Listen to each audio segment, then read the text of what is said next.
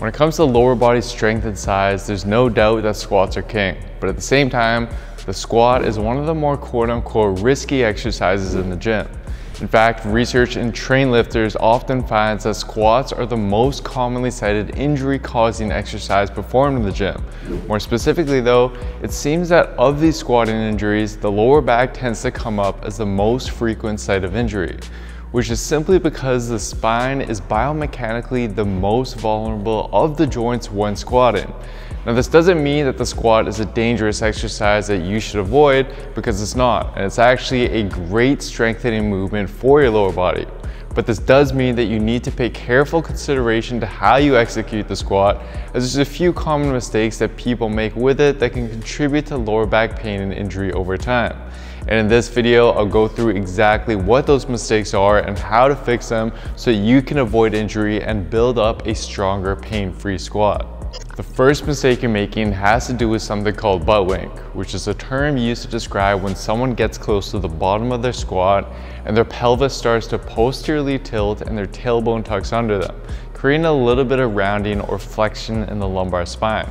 And although there is some controversy behind this, research does seem to indicate that this subtle rounding of the lumbar spine is associated with spinal disc injuries and can become problematic over time, especially when it's done repeatedly with heavy loads as we do in the weighted squat. So instead, we ideally want the pelvis to remain as neutral as possible as opposed to rounded at the bottom position of the squat. Now, although some individuals just can't change the amount of butt wink they experience due to anatomy issues where the femur actually only has so much available range of motion and means that deep squats just wouldn't be best for them, most individuals instead experience this butt wink due to mobility issues, with the most common issue being a lack of sufficient ankle mobility. In fact, in two recent papers that analyzed the effect of ankle mobility on the squat, they both found that when the ankle mobility in subjects was put in a restricted condition to simulate poor ankle mobility, there was an increase in lower back stress as well as a greater amount of lumbar flexion or butt wink seen when compared to subjects who were unrestricted in their ankle mobility during the squat. And we can clearly see why this happens here with Skeletor, because when you have adequate ankle mobility, your knee is able to travel forward more as you descend, and you can reach proper depth without your lower back and pelvis having to compensate.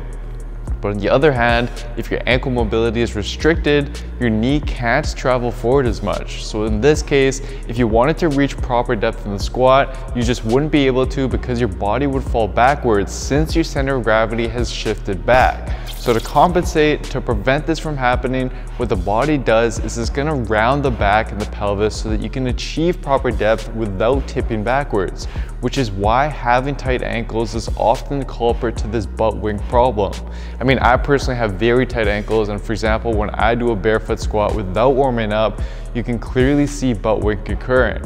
But if I then raise my heels up on some plates as I squat, the butt wink completely disappears because the lift helps with my ankle mobility. So what I suggest is that you film yourself and try out this little experiment to see if this is indeed the case for you as well. And if it is, then what you want to do is simply start incorporating ankle mobility stretches daily and before you squat, as that's been shown to significantly improve ankle mobility restrictions. So exercises like various weighted ankle stretches, wall ankle stretches, and just holding a deep squat are all great daily movements that you should be doing to quickly improve your ankle mobility. In addition to this though, some quick fixes are to 1, use a wider stance, as this is going to enable you to squat deeper with less ankle mobility since the knees don't have to travel forward as much. And 2, invest in lifting shoes, as these provide a heel lift which helps with your ankle mobility, and I'll leave a link down below to the ones that I use and recommend.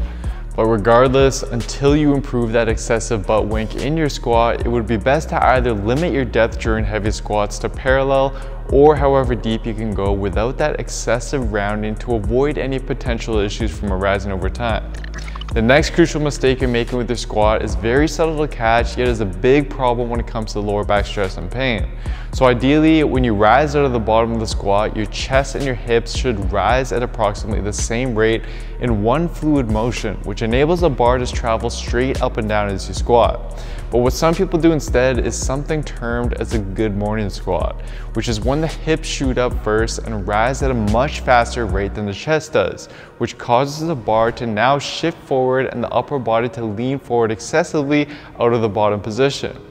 And this is problematic because we know that greater forward lean and forward bar movement during the squat increases the lumbar forces and shear stress experienced at the spine. So instead, to minimize these dangerous forces on the lower back as you squat, you need to focus on keeping that chest upright during the ascent and ensuring that your hips aren't shooting back behind you, especially as you fatigue later on during your sets. And if you struggle with this, then this likely has to do with both your motor coordination and potentially a weakness in your quadriceps. Because if your quadriceps are weak at the bottom position, your body will compensate by relying more on your relatively stronger glutes and lower back to now carry the load, and which is why we see the hips shoot back. And in fact, multiple research papers like this one from the Spine Journal are in support of this, and found that when subjects pre-fatigue their quadriceps so that they'd be relatively weaker before performing a squat, they tended to now lift with the stooping squat pattern discussed earlier to decrease the demand placed on their quadriceps.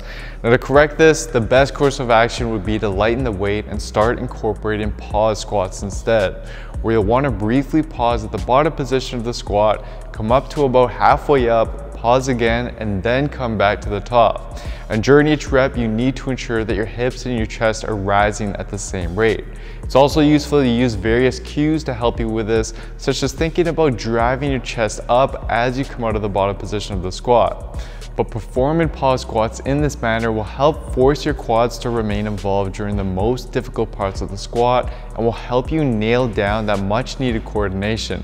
And then as you get better and stronger with this, you can start transitioning back to the normal squats and overloading them as long as you can maintain that new proper form. Now the last mistake has to do with how you actually breathe during your squat, which is something that most people overlook. So I'm sure many of you have been advised to breathe in on the way down and breathe out on the way up for our exercises. Although this is fine to do for most exercises and sets that are less strenuous, when it comes to your more fatiguing and heavy sets of barbell squats, doing this is going to result in a ton of instability as you lift. So instead, you need to use a breathing technique that increases something called your intra-abdominal pressure within your abdomen as you squat, which has been shown in multiple papers to stabilize and protect your lower back when squatting by significantly reducing the spinal compression and lumbar load that it experiences. And to do so, you want to think about it as if you were going underwater every time you squat. So to start, take a big breath into your abdomen and then brace your core as if someone were about to punch your stomach.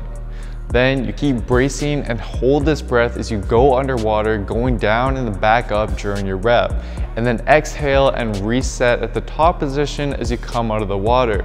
It does take some practicing to get used to, but it's essential that you do, as it will lead to a stronger, more stable squat and better ensure that your lower back is protected as you start working with heavier weights. So to sum the video up, here is the exact action plan you want to take with your squats. I would highly recommend that you actually take the time to film yourself from the side, or just get someone to film for you just to see if you're making any of these mistakes. But by being aware of these key points as you're squatting and implementing the necessary fixes for them, you'll be able to both alleviate any lower back pain you may be experiencing when squatting and better protect your lower back from injury in the long run.